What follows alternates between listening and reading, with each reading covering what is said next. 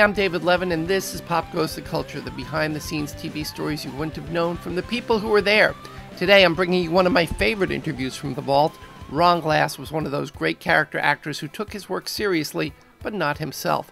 Best known for his role on Barney Miller as Detective Harris, Glass also had notable guest shots on shows like the new Twilight Zone and a breakout role on All in the Family. Later, he was a regular on the Joss Whedon cult hit Firefly. In today's episode, we started out talking about Barney Miller and being about the work. Like Roshomon, Ron had his own point of view about Barney Miller creator Danny Arnold. Ron talks about the two Barney Miller pilots and how he was brought in for the second one, how Rod Perry going to the A-Team left an opening for Ron Glass to come on Barney Miller. The evolution of Detective Harris.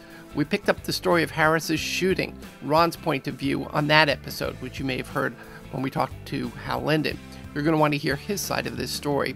Plus, he pays tribute to Barney Miller creator Danny Arnold. Now, you'll notice at the beginning of the conversation, Ron seemed to giggle at everything I said. I wasn't quite sure at the time what was going on with him. What he did tell me afterwards was that he started out a little annoyed coming into the interview because we'd been running over on schedule that day and we started a little bit late. But he also told me that by the end of the interview, we had won him over and he did have a great time. So stick with us. You'll see an uncomfortable and awkward start and how by the end I became friends with the late, great Ron Glass. So let's talk a little Barney Miller first to get started with. Okay. Remember that show? It's been a while, you know. I heard. Hal Linden says it was very, very hard work on that show. There was a lot of people, it was a very serious set, but you know, everybody sort of worked very hard on the show. Is that your memory? Was it, what kind of set was it? Well, I'm going to make the assumption that what Hal meant by that was that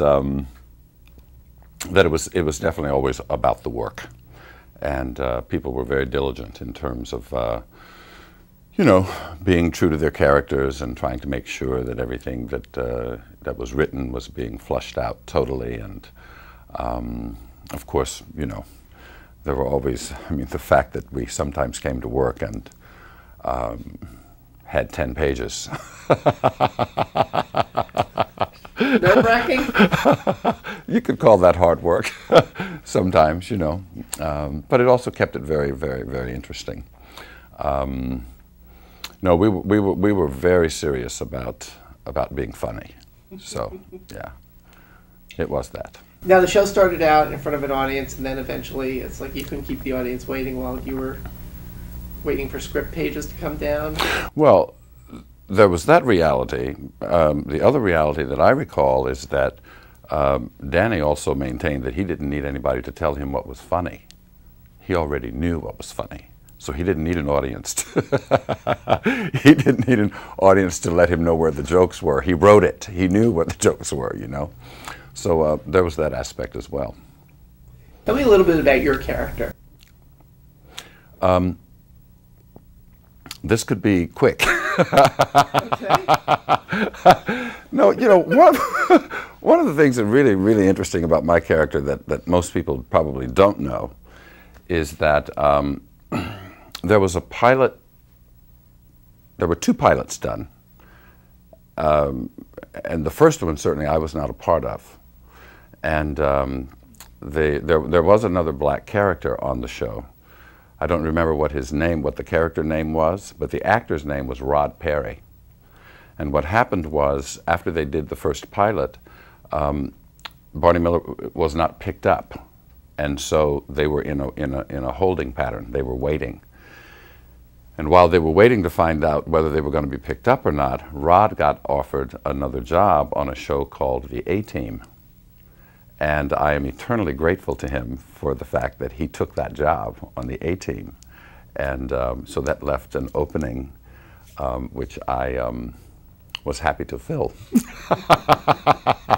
Of course, I didn't know that when I was audition. Well, I didn't actually audition, but when I got the job, when I took the job, I didn't know that. But you know, initially, one got the sense that Harris was just kind of a black guy, who was in the room. And fortunately, you know, our writers and producer, I mean, Danny, and the writers, I mean, they were so bright and so sensitive and so alert and so just on top of their games that they started to perceive certain things about that black character who was, that black actor who was on the show. And they started to pick up their cues. So actually we ended up with a really, really totally well-rounded, totally wonderful character to play. But it didn't necessarily start out that way. Helen did tell me a phenomenal story about Harris's character, about an episode in which Harris accidentally gets shot by another cop while he's in plain clothes, and what subsequently happened both on the show, in the story, and also on the set. Could you sort of relay your memory of that particular incident? I'm sure Hal has covered it. It's better to have two people It's great because it's one of Hal's favorite stories. And is it true? Yes, it is. Okay. It is true. Well, as I recall, I mean, what happened was that I don't remember exactly what the lines were, but I got shot. I was undercover, and so the white cop who shot me assumed that because I was black, that I was the perpetrator. And that realization made me, Harris, and me, furious. So as they were, it was one of those times when they were trying to write out and finish the, you know, wrap up the story. And so there was this great controversy about how to end it. And the writers and Danny were of the opinion that that Harris needed to, because I was walking around, Harris had a lot of attitude and was really pissed off at everybody in the squad room. And Danny's position was that in order to resolve the situation, Harris needed to apologize to the guys in the room. And me personally, that just infuriated me. And I felt like it was it was a denial and a cop-out, not only for the character, but I also felt like it betrayed all of the honesty and all of the wonderful exchange that had existed amongst all of us, including not only the actors in the room, but the writers and the producers and everybody. I felt like it was just a betrayal, and I, as often happens with me, when I get really emotional, it's very difficult for me to kind of say what I mean because I have a really filthy mouth. So how did you say it? So, you know, it becomes like, and the frustration, you know, so in any event, what actually ended up happening was I actually said, I don't know, something like, I don't remember what I said, but whatever I said is exactly what we used to wrap it up in the script, because it expressed exactly how I felt. And at that moment, it was difficult. There was very little separation between how I felt as an actor and how the character felt in that situation. So it was quite poignant, actually, to go through and to recall, for that matter. I'm glad I could do that for you. What struck me about the story, though, was that it sort of personifies the sensitivity that Danny Arnold and your fellow actors had towards the material and had towards the situation. That it was, you know, most sitcoms were very pat endings. Okay, we're going to end this, and okay, everybody lives happily ever after until next week when it's a whole new thing.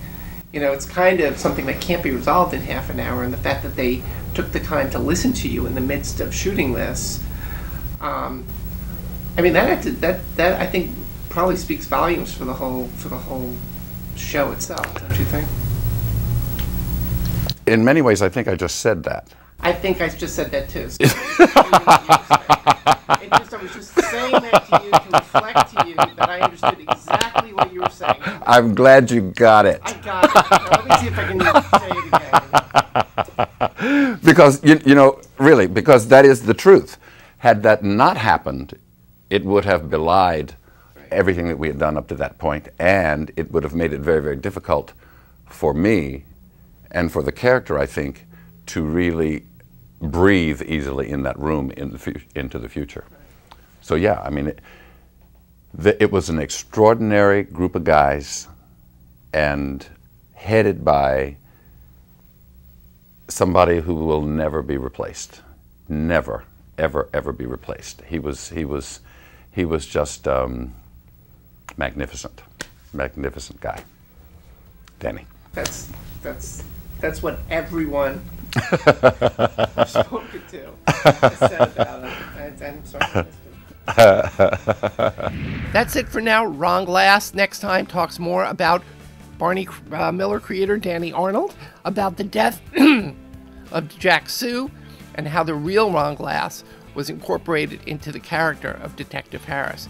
How he felt about working till 2, 3, 4 o'clock in the morning on Barney Miller. How co-star Ron Carey was the class clown on the set, and a great story about Abe Vigoda. Till then, why not get your name on Pop Goes the Culture by becoming a Patreon subscriber?